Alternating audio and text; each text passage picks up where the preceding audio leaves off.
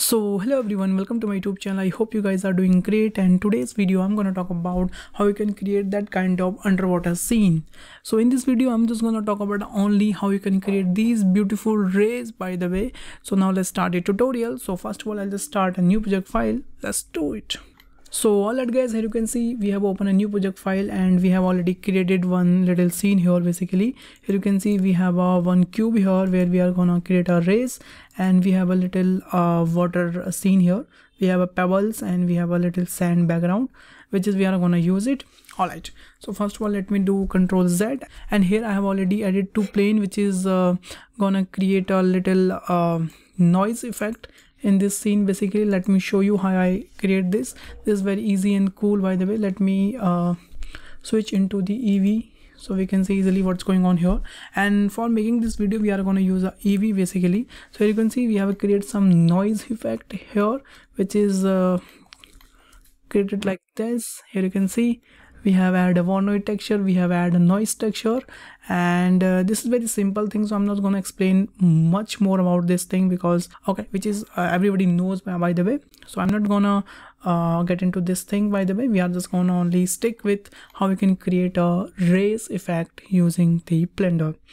Okay, so for that what I'm gonna do, I'm just gonna select my cube here, and I'll just change first of all this visibility as a wire so we can see the background easily. Yeah, and first of all we'll just change a background color.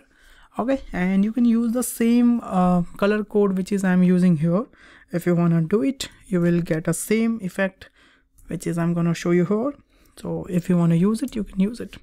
Yeah, so our background color is look nice. Now I'm just gonna add a new texture node here, which is like a principal BSDF. Let me change this principal BSDF as a principal volume. Yeah, something like that.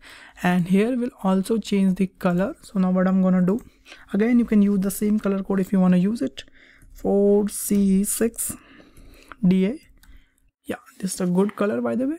Yeah, and now what I'm gonna do, I'm just gonna change this node as surface to volume, and here you can see that volume effect is gonna start, and I'm just going on my camera view so we can see what's going on here. Right now we can't see anything, but it's okay. We need to add some node here, and after that we can see same kind of rays effect which is we have seen before. So now I'm just going to add one node here. It's called volume absorption. Yeah, and I'm just gonna add one more node. It's called basically mix shader. Yeah, I'm gonna put it here, and I'll just plug it this here to here. Yeah, everything look nice to me right now. Now what I'm gonna do, I'm just gonna again add one color code here, 76E5TF. yeah, that's so cool. And we'll just change the amount 0.01, and here we'll also change the amount 0.07, and we'll also change the anisotropy.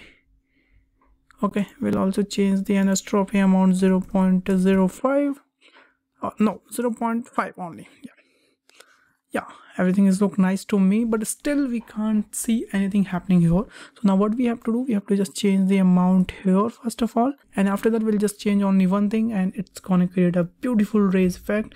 So what we have to do, we have to just decrease the emission strength, and here we go guys. Here you can see we have a perfect and beautiful rays here.